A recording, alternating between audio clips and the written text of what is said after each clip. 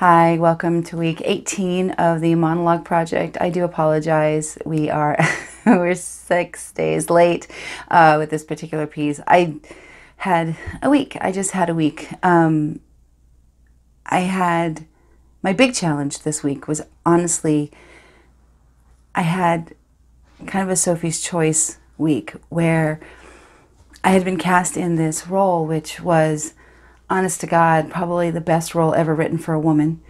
And I'd been cast in this role, and I was so over the moon excited.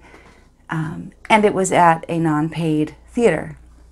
So that starts rehearsals in like 6 weeks. And then this week, I got offered a paid gig at a theater that I have been submitting to for a number of years, and I had to choose.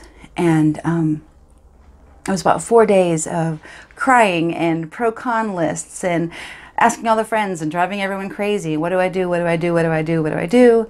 And I was at an audition, and I was speaking to a gentleman I don't know. I actually don't know who this guy is. And he said this sentence to me. He said, "Why should anyone else treat us like professional actors if we don't treat ourselves that way?" So I turned down I dumped the amazing best female role ever written show to do the professional theater show because I'm a professional actor, damn it, and I need to start treating myself like one.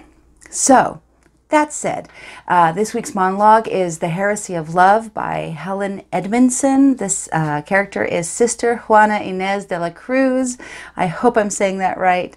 It's a beautiful piece. I can't wait for you to hear it. It feels extraordinarily relevant in these times as well as when this was written. So again, this is Sister Juana Ines de la Cruz. I have to look at my cheat sheet because there's a lot of name.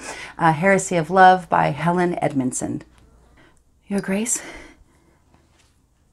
I am Sister Juana Ines de la Cruz. I'm told you wish to see me. There's something I would like to say, Your Grace, if you'll allow it.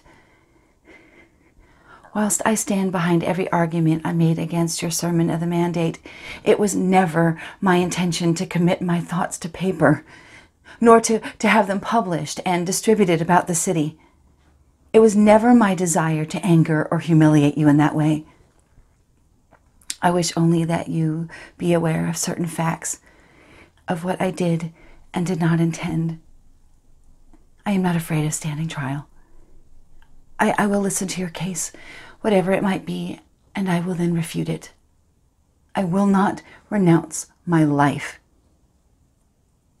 I know you have condemned me for writing plays and poems for the court, but I do not regret them, for they are tales of love, of care, of despair, and of devotion too. All of the things that make us what we are. And there are prelates that came before you and will come after you, I think, who see no harm in them at all. Nor can I regret the thoughts which I expressed upon your sermon. For are not all opinions put forth to be considered and responded to? Is that not the key to our progression? And why should men reserve all right to speak and write theology? If my thoughts are as learned, as exacting as a man's, why should they not then be heard? I have heard and read some poor and crude theology for men, yet it is given credence. If my arguments are flawed, if I am not as well informed as I should be, then criticize me, yes, and I will go away and think again and learn some more and try again to reach towards the truth. Why should our faith fear knowledge? For knowledge comes from Him, and without it we would be animals wading through the mud and slime. Why should that light of knowledge be less precious, less miraculous in my mind than in yours? Where in the Bible does it say that girls cannot be wise? Show me. Prove to me beyond all doubt that fact, and I will then be silent. There is no devil in me, nor do I do the devil's work. You call on devils, I suppose, for want of any other answer. Why do you not look at me? I think you are afraid of me. Of all my sex. Why? Because we cannot be controlled?